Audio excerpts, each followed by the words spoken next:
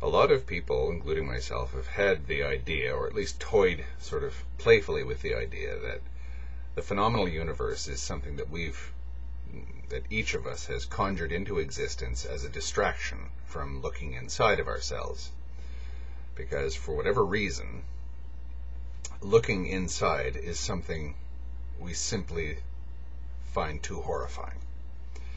That the universe is just some sort of gigantic distraction that we've willed into being, and keep in being through great effort,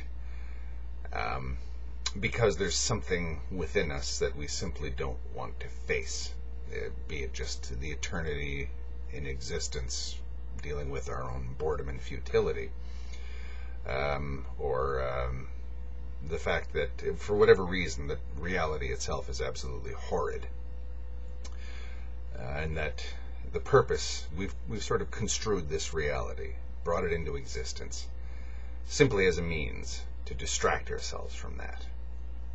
Again, it's Zapf's distraction, but sort of on steroids. We don't just need to distract ourselves when we're in the physical plane of existence, but we need to distract ourselves absolutely, existentially. We need to simply distract ourselves from our own existence.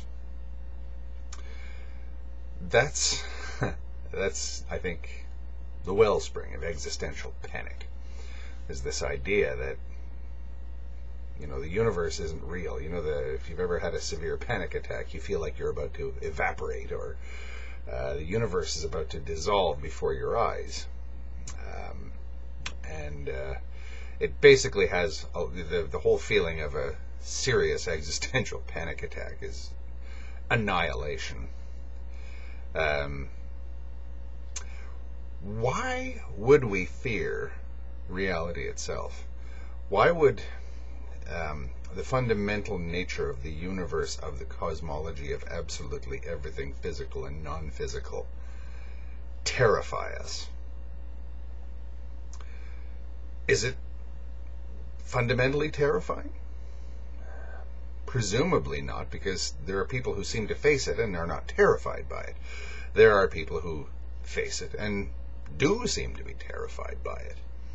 What makes the difference?